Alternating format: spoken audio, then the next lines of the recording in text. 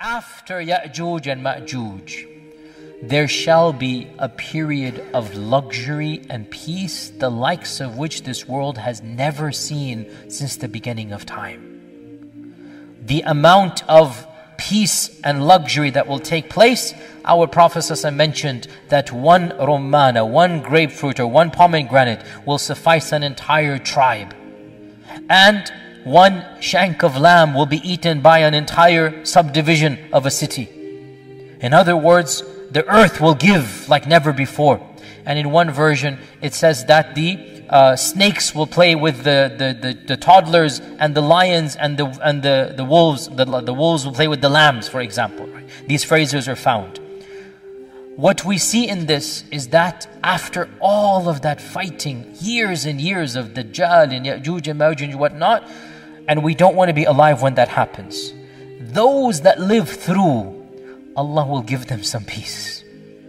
And this is the sunnat Allahi fi khalqihi. Inna ma'al usri yusra. Fa inna ma'al usri yusra. Inna ma'al usri yusra. This is the sunnah of Allah. Those people that saw the worst of the worst, and we do not want to be amongst them. We should seek refuge in Allah from living to see Dajjal. Na'udhu billahi min fitnati Dajjal. We don't want to be around when Dajjal comes. We don't want to be here. But if those people that are here, and they manage to eke through those years of turmoil and trial, that generation, then they shall be blessed like no other generation has been blessed since the beginning of time. How long will this time frame be? Some hadith mention 7 years. And are these 7 years or another? Allah knows best. But there will be a few years. And this is proven by our Prophet ﷺ saying, Wallahi, he gave a qasam to Allah. You shall perform Hajj and Umrah to the Kaaba even after Ya'juj and Ma'juj. That's these years now. Now the fact that you're performing Hajj, and is performing, means there's more than one Hajj. For a few years, there shall be peace in this world. No fighting. No two people will fight one another. Can you believe? That has never happened since Habil and Qabil. Has never happened. But Allah will bless those people when they have seen how evil war is. For those years, no two people will ever have an argument.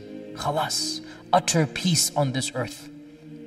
Now, unfortunately, what we learn with that peace and stability, some people's hearts, or maybe the next generation that is born or whatnot, their hearts will become hard and lack iman. And we'll explain why in a while. But these years will be the best years of all of mankind, but we don't want to live to see them because we have to go through something to see them. And eventually, something will happen. Isa will either die or whatnot, or Mahdi will die. We don't know when, by the way. And by the way, there are legends found that Isa, we can say sallallahu alaihi wasallam for Isa, we can say rahimahullah ta'ala. All of this is allowed for Isa and for any righteous person, by the way. Isa, rahimahullah ta'ala, and sallallahu alaihi wasallam, no problem, shall, according to some reports, die a natural death and be buried in the hijr of the Prophet sallallahu alaihi wasallam in Medina. Where do we get this from? By the way, this is not an authentic hadith, but there are such a hadith. Of them is the hadith of Abdullah ibn Amr ibn al-As, which is not authentic. I'm going to come to that the Prophet sallallahu alaihi wasallam is reported to have said, ينزل عيسى ibn Maryam إلى الأرض. Isa will come down to this earth. فيتزوج, he will get married. ويولد له, and children will be born to him. ويمخث 45 سنة, and he will live for 45 years. He was taken up at the age of 33. So he will live till he's 45. So another 13 years or so. And this would make sense with all that we have said. ثم يموت فيدفن معي في قبري. Then he shall die and he shall be buried with me in my qabr. Then I and Isa ibn Maryam will stand up together, and between us will be Abu Bakr and Umar. Now, this hadith is reported in a number of very, very obscure books that none of you would have heard of. Ibn Abi Dunya mentions it, and Ibn al-Jawzi in his Al-Ilal al-Mutanahiya, and Al-Muntazam, and Al-Wafa, and all of them say that this hadith is very weak. It is very weak. Some of them say it is even munkar. So it's not an authentic, because there's a very well-known person in there by the name of Abdurrahman al-Afriqi, who was known to be a very weak narrator. So the hadith is not authentic. There is a narration in Sunan al-Tirmidhi, but it's not a hadith. Abdullah ibn Salam. Who is Abdullah ibn Salam? The ex-rabbi of Medina. He was the senior most rabbi of Medina when the Prophet ﷺ came, Abdullah ibn Salam. There is a report in Sunan al-Tirmidhi.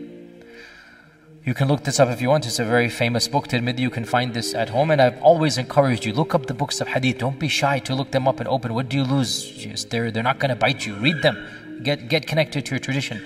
Hadith number 3617. Abdullah ibn Salam said.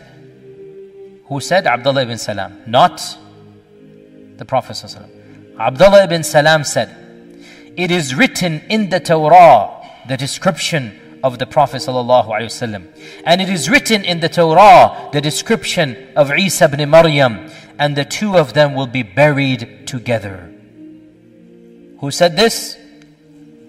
Abdullah Salam. It is not a hadith. Is that clear? Where is he getting it from? His version of the Torah. It's clearly not around in our times, by the way, right? Because realize the Jewish Arabs of that time, they have a different tradition altogether. Their traditions and their calendar is different. We know this. Again, I'm going to my tangents here, but anyway, they are not connected to the mainstream Jewish diaspora that was alive at the time. They have been disconnected for a few centuries or a few decades, at least a century. And so their beliefs and their books are slightly different. And that is very interesting, because then we get a window into a preserved Judaism that didn't exist in Babylon or in other places in the world, or in Jerusalem as well. But apparently, Abdullah ibn Salam has some books handed down generation to generation that the rest of Jewish folklore doesn't have anymore. And in it he is saying, I am telling you that Isa and Muhammad are going to be buried together.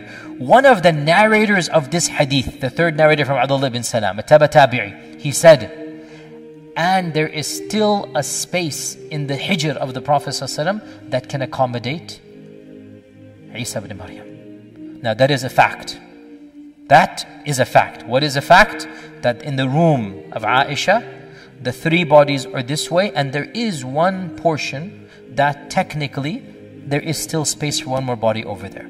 That much is a fact.